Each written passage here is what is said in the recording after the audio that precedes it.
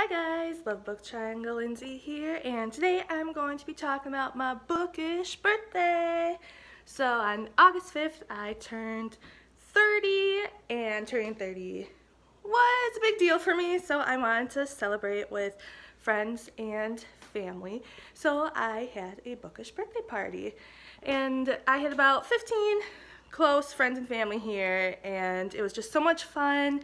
I stuck to some more books, or I guess in this case could be movies too, that more people would recognize or know about, because really the people at my party, they're not big readers, or like my mom and grandma, they are big readers but they don't read what I read. So besides me and like two of my close friends, a lot of people really wouldn't know what I'm talking about. So I stuck to Alice in Wonderland, Harry Potter, Fantastic Beasts, and the Hunger Games, and I tried giving everything this big theme, and I took a little video of the yard for you guys to show you the stuff I made. Some stuff might have missed it because it was last minute. Oh yeah, we gotta put this in there, and I was just really excited to do it. I think it was all the decorations and all that stuff was more for me, just because I had a lot of fun with it.